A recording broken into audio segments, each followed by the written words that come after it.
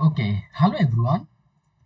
In this class, we are going to discuss about electric field intensity due to a uniformly charged circular ring. We have to find out the electric field intensity at any arbitrary point which is placed on its axis or along x-axis. Okay, so let's start. Consider a circular ring, this one,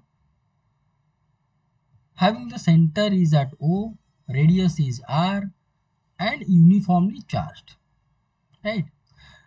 This is the positive x-axis or horizontal axis passed through its center. We have to find out the electric field intensity at point P due to this whole circular ring which is uniformly charged. And this point P is at a distance x from the center. This is the y-axis which is perpendicular to the x-axis. To find out the electric field intensity at point P due to this whole uniformly charged circular ring, consider a elementary length on this circular ring, that is your dl at point A. Suppose this is the dl on the small element at A point. Okay, at A point. Now due to this dl, electric field intensity direction at point P will be along this, that means along AP. Suppose due to dl, electric field intensity at point P will be dE, which is along the direction of AP. And this angle, suppose this angle is your theta, this angle also will be theta. And obviously this DE has two components. One will be the horizontal component and another will be vertical. Horizontal component along positive x-axis direction will be dE cos theta I cap. That means positive x-axis direction. And another will be vertical, means along negative y-axis direction, that will be dE sin theta minus j cap. So here both the components here, okay, along the horizontal component this is your d cos theta magnitude, and along vertical this will be d sin theta magnitude. Okay, now another element we have been considered at this point, at point B, just exactly opposite to the point A. This is the point A, and exactly opposite to the point A we have been considered another point here at point B. Okay, and at point B also we consider another elementary length dl, right? Now due to this dl,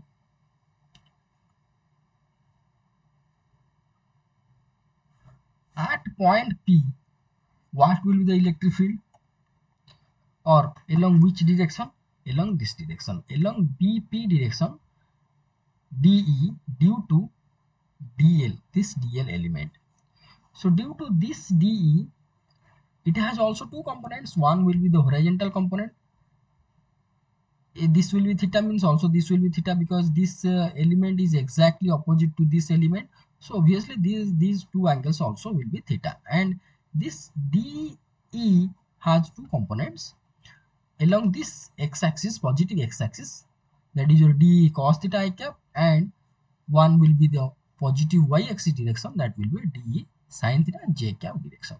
Here we can perceive one thing, that from this figure, that d sin theta j cap and here d sin theta minus j cap, that means these two sin theta components are equal in magnitudes and opposite with each other, so they are going to be cancelled with each other vectorially. So if I am going to add these two components, sin theta components, then we are going to get the zero value. So due to these two elements, which is at one is at A and one is at B, the electric field intensity at point P will be the addition of these two cos theta components. That will be the addition of cos theta components resultant intensity. That means resultant intensity at point P is the addition of only cos theta components. Likewise, if we are going to consider these two elements, also at point P the electric field intensity will be add up of the cos theta components and cancelled the sin theta components. So finally here we concluded that at point P, if we are going to consider all the elements on this circumference of the uniformly charged ring at this point, the net or resultant electric field intensity will be the addition of cos theta component, where sin theta component will be equal to, if I will add all the sin theta component, then this will be 0, right? Now we are going to calculate what will be the value or magnitude at point P, magnitude of electric field intensity at point P due to this whole circular ring. Okay, so let's calculate. So for the calculation, this length will be required, A to P. Here O to P distance is your x, O to A radius is your r. So obviously this will be root over of r square plus x square, r square plus x square, right? Now we are going to calculate the value or magnitude of electric field intensity at point P. So here whatever we have been discussed in this slide, I written shortly. You can write in your note for your exam point of view. For 5 to 6 mark question, this is enough. This write-off is enough for 5 to 6 mark question. So whatever we have been discussed in this slide, in short I have been written over here. So how to calculate the resultant electric field intensity at point P here. Suppose let us linear charge density, that means charge per unit length on this circumference of this ring, let is your lambda. That means charge per unit length, charge per unit length. Now charge on any element dl, here we consider dl our element. Okay, so if in unit length, that means in one length, if charge is your lambda, then for dl length it will be lambda into dl. So simple, right? Now let dE be the electric field intensity at point P due to dl. Due to this dl, suppose electric field intensity at point P is your dE, what also we have been discussed in our previous slide. So this value will be 1 by 4 pi epsilon 0 charge by distance. Here charge will be how much? Charge on dl is your lambda into dl. So lambda into dl by distance. Distance means from A to P. A to P, this distance. This distance is your r square plus x square root over, and we know that if this is a charge q and we have to find out the electric field intensity at point suppose P, and this distance is x, so electric field intensity is your 1 by 4 pi epsilon 0 into q by x square. So if this is the distance, then its square will be only r square plus x square, right? Okay, now D has two components such as cos theta I cap along px, okay, and d sin theta minus j cap along py dash. These are the notes, whatever I am reading, you just write in your note. Now consider another element dl exactly diametrically opposite position at B. So this is the first position, or at point A due to this dl electric field intensity is this one. Another point we considered B, at this point B also dl we have been considered, and the electric field intensity along this direction. So same thing it has been written. Due to this element, the electric field intensity at P will be along BP. Okay, having the same magnitude as it is found due to the element dl at A. This electric field intensity has two components. one is your one is along px component, that means along x-axis, along positive x-axis, okay, along positive x-axis that we discussed, and another will be along py as shown in the figure, this one along py direction. Okay, the vertical components, that means d sin theta, this one and this one are equal magnitude and opposite in direction, will be cancelled with each other.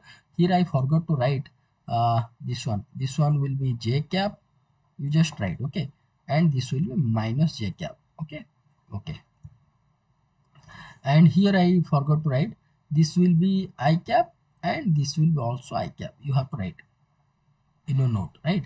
Now the vertical components are to be cancelled with each other as they are equal magnitudes and opposite directions. Hence, resultant intensity E at this point P will be the addition or integration of all individual intensities due to all the elements on the ring.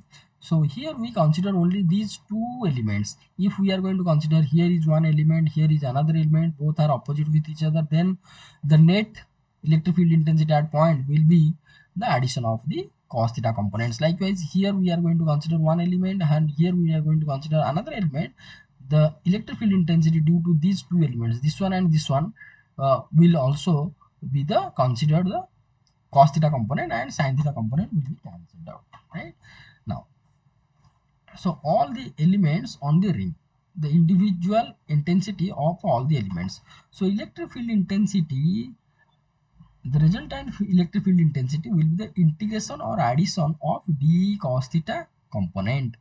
So here this value, that means integration of this value, this value here it has been written 1 by 4 pi epsilon 0 lambda dl by r square plus x square and cos theta. Cos theta, here you can see, if we are going to consider this triangle A O P, then cos theta will be equal to base by diagonal, that is x by this one. Same thing it has been written, x by r square plus x square root over I cap. Okay, so here you can see this is your x r square plus x square, and this is your to the power 1 by 2. So obviously this will be to the power 3 by 2 I cap. Okay, because net electric field intensity will be along positive x-axis direction. Now these are all the constants. If I am going to consider dl, dl means all the elements we are going to add. So considering dl, this term is a constant, can be taken outside. So here we have been taken outside this term, and we are going to integrate dl, that is angle from 0 to 2 pi r. That means if we are going to consider whole circular ring means from here to here the angle will be 2 pi r, or total length will be 2 pi r, right? So this will be integrated from 0 to 2 pi r. So here you can see after integration we can found 2 pi r I cap and 2 pi r into lambda. Lambda is the charge per unit length. Charge in one length, you can say one length. So for 2 pi r length, it will be 2 pi r into lambda, which will be the total charge on the circumference of the ring. Okay, because 2 pi r is nothing but this much length, total length of the circular ring. Okay, so here 2 pi r into lambda will be equal to q. We have been considered that is your total charge, q into x, and denominator is nothing changed, same thing it has been written. So finally we found the final expression, that this one 1 by 4 pi epsilon 0 q x by r square plus x square to the power 3 by 2 I cap. That means if any point, arbitrary point will be on x-axis, the electric field intensity at that point will be equal to this much. Okay, here we discussed the two special cases. Suppose the point will be taken, suppose this is the point initially is at x distance, and this point will be situated at center here. That means this x value will be 0. If this x value I am going to put 0, then whole electric field intensity will be equal to 0.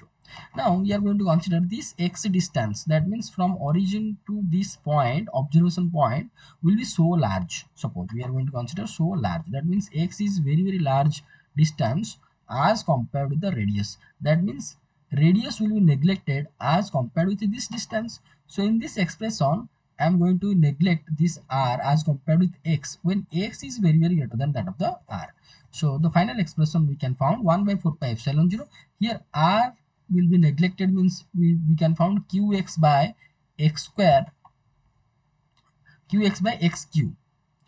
So here you can say qx by here x square to the power 3 by 2. That means x to the power 3. So here x and x cube, 1x is cancelled, so finally we can found 1 by 4 pi epsilon 0 q by x square. This is equivalent to a point is situated at this point, a point charge having charge q is situated at this point here, and this is observation point which is distance at x. So when x is so large, this circular ring is to be considered as a point. Okay, so this is all about the electric field intensity at any arbitrary point of a circular ring, uniformly charged circular ring. Okay, so this much note you have to write for your exam point of view. And here I am going to say to you one thing, that this topic is useful for your +2 exams, +2 exam. That means here whatever we have been discussed is dominantly for the +2 exams, and also this topic is also useful for the B.sc exam. In your second semester, this topic also is there. For the 6 mark, 5 to 6 mark question, this much write-up is enough. Okay. In our next class, we are going to discuss electric field due to electric dipole. So content has been ready already. In our next class, we are going to discuss. Okay. So thank you so much for watching this video. Like and subscribe and stay tuned with us for the next class. Okay. Thank you.